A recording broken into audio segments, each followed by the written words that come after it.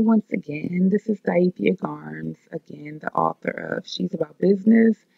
As you know, you are at chapter 2, and the title of this chapter is It's All About You. As I said in my intro, being about your business really is all about you. So in this chapter, I'm going to explain to you why. I'm going to explain to you how some of the strongholds and the negative ways that we think about ourselves and about the things around us basically prevent us from being about our business. And it all starts when we're young, really young, and we get these ideas about who we are that are not grounded in truth. They are not grounded on the truth of who God has called us to be.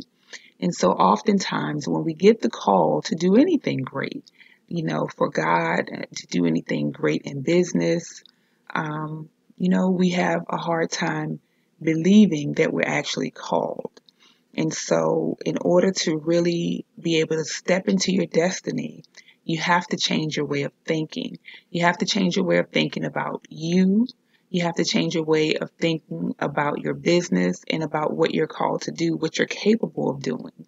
And so that is why this particular chapter is actually one of my favorite chapters. I say that about a lot of them, but I really believe that this is basically the core principle of She's About Business. And that is why it's, chapter 2. I had to let you know what your choices were.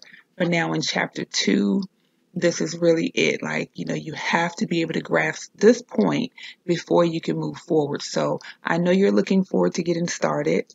I'm looking forward to moving along with you as you progress through your She's About Business journey.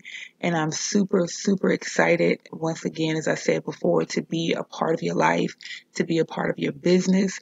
And I know you're ready to get started and to find out why it's all about you.